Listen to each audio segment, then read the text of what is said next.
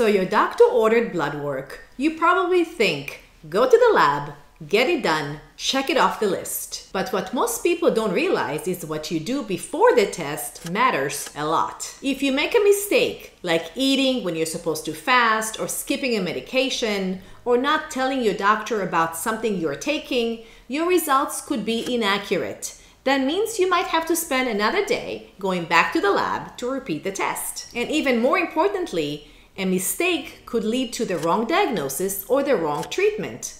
Hello, I'm Dr. Barron, a board-certified endocrinologist, and in this video, I will explain the 10 most common mistakes people make before getting their blood work done and how to avoid them. Let's start with the most common mistake, not fasting properly. I once had a patient whose blood sugar came back unexpectedly high. I asked him, "Are you sure you were fasting?" He said, "Yes, I did not eat anything for 12 hours. So I really tried to figure out if he truly had a high fasting sugar. So I asked him again, "Did you drink anything that morning?"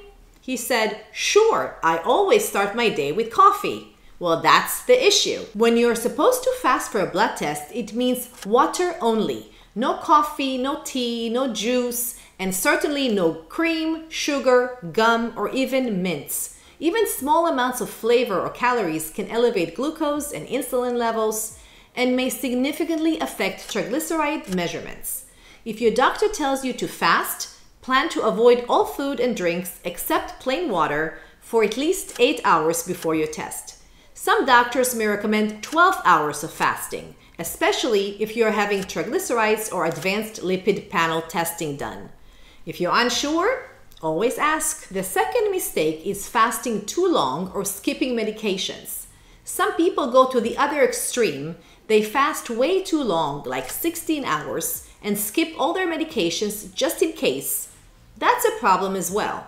Over-fasting can cause low blood sugar, especially if you have diabetes and take insulin or medications like glipizide. That can lead to shakiness, dizziness, or even fainting during your blood draw. If you're on this type of medications, ask your doctor whether to take or hold your morning dose. It depends on your usual blood sugars and the test being done. Even more concerning is when people skip essential medications like blood pressure or seizure medications. Stopping them abruptly, even for one day, can be dangerous. Skipping your blood pressure medication may cause your blood pressure to spike, which increases the risk of serious complications, including stroke or other cardiovascular events. The same goes for seizure medications. Skipping a dose can make you more likely to have a seizure. So always ask your doctor if you're unsure how to manage your medications before a blood test. Mistake number 3 is exercising right before the test. You might think getting some exercise before your blood test is a healthy choice, but intense exercise right before your labs can affect the results. When you exercise hard, like lifting weights or doing high-intensity training, your muscles break down a little, and that causes your body to release an enzyme called creatine kinase, or CK. If CK levels are high, it can look like there is muscle damage, even if you are completely healthy. Exercise can also raise your creatinine, which might make it seem like your kidney function is worse than it actually is. Even glucose and liver enzymes can go up for a short time after a tough workout. If your doctor isn't expecting those changes, your labs might look abnormal, and that could lead to unnecessary repeat testing, added stress, and possibly even a referral to a specialist that you don't really need. To keep things accurate, it's best to avoid intense workouts the day before and especially the morning of your blood test. Mistake number 4 is not staying hydrated. Dehydration makes it harder to draw blood and can concentrate your blood components, affecting kidney function tests and electrolytes. Aim for a steady water intake the day before your test and drink a full glass of water in the morning, unless your test requires fasting from fluids also, which is rare. Mistake number 5 is getting blood work during temporary changes that skew results. So if you've been drinking alcohol more than usual, especially right before your blood test, it can affect your results. Let's say you just got back from a bachelorette party in Vegas, or from a cruise where you took full advantage of the drink package. That's probably not the best time to get your liver enzymes or cholesterol checked. Drinking alcohol can temporarily raise liver enzymes, triglycerides, and blood sugar levels, even in otherwise healthy people. So if you go for labs right after heavy drinking, there is a good chance your results will look abnormal, and your doctor may simply advise you to repeat the test later to see if things normalized. The same goes for checking liver function while you are taking medications for an acute illness, like antibiotics for bronchitis.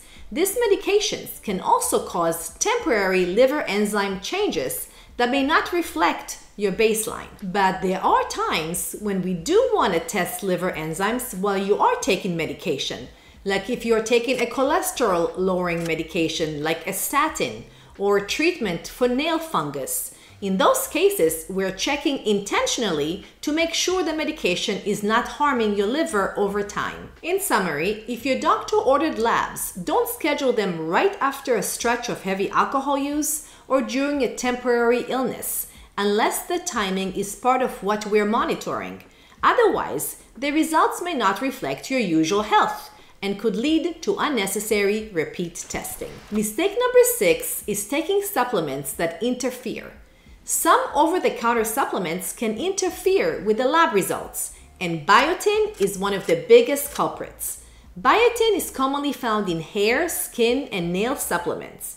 It doesn't hurt your thyroid, but it can interfere with the lab test that we use to check thyroid function. Here is what actually happens. When you go to the lab, your blood is drawn and placed in a tube. Then they use a special test to measure your TSH. You can think of it like the lab is dipping a little measuring tool into the blood sample to see how much TSH is there.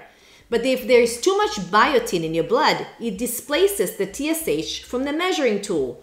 So the test doesn't pick up all the TSH, and it ends up looking lower than it really is. That's a problem, because if your TSH comes back low, your doctor might think your thyroid is overactive.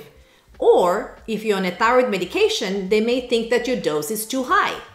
They might order more tests or even tell you to lower your medication when they shouldn't, and that can make you feel worse. A lot of people get confused by this and think biotin is bad for the thyroid, or that people with thyroid issues shouldn't take biotin. That's not true. Biotin doesn't harm your thyroid at all. It just interferes with how the test reads your thyroid levels. So if you're taking a supplement with biotin, stop it for at least 2 or 3 days before your blood test and let your doctor know. That way, your results are accurate and we can make the right decisions based on real numbers. Mistake number 7 is testing hormones at the wrong time. Let's take testosterone as an example. Your testosterone peaks in the early morning and drops as the day goes on. So if you go to the lab in the afternoon, you might get a falsely low level and diagnose someone with low T when they're actually fine. That's why we check total testosterone in the early morning. Now, with cortisol, it depends on what we're looking for.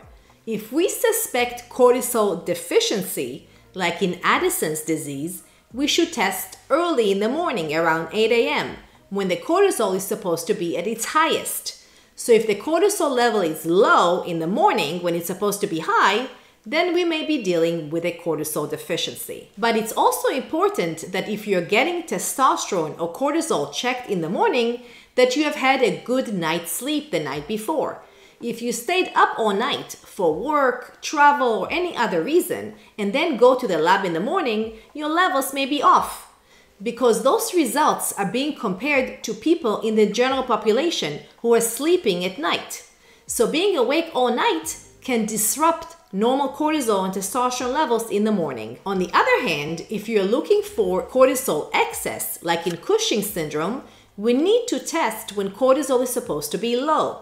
One test we use is the midnight salivary cortisol, where you collect a saliva sample at home around midnight using a kit and send it back to the lab. Why? Because if cortisol level is high at midnight, when it's supposed to be low, we suspect excess cortisol production. Mistake number 8 is not telling your doctor about all the medications you're taking. You'd be surprised how many people forget to mention medications they get from weight loss clinics, online providers, or other non-traditional sources. I had a patient whose primary care doctor was concerned about high red blood cell count and was planning to refer him to a hematologist, a blood specialist, to check for possible bone marrow disorder. But the patient didn't mention that he was on testosterone pellets from a men's clinic, and testosterone is a common cause of elevated red blood cells. It's a well-known side effect. That information could have changed how the labs were interpreted and possibly saved him an unnecessary referral. Now, of course, we still have to rule out other causes, but knowing about the testosterone would have been very helpful right from the start. Mistake number 9 is getting labs too soon after a medication change.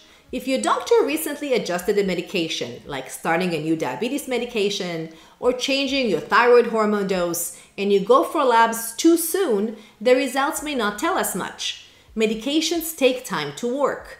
Early testing might not reflect the full effect, and we may end up making unnecessary changes. Give it the time your doctor recommended before rechecking. Let the medication do its job and let your labs reflect the real picture. And finally, mistake number 10 is waiting too long or testing right before your appointment. On the flip side, if you wait until the last minute to get your blood work, your labs might not be ready by the time of your appointment.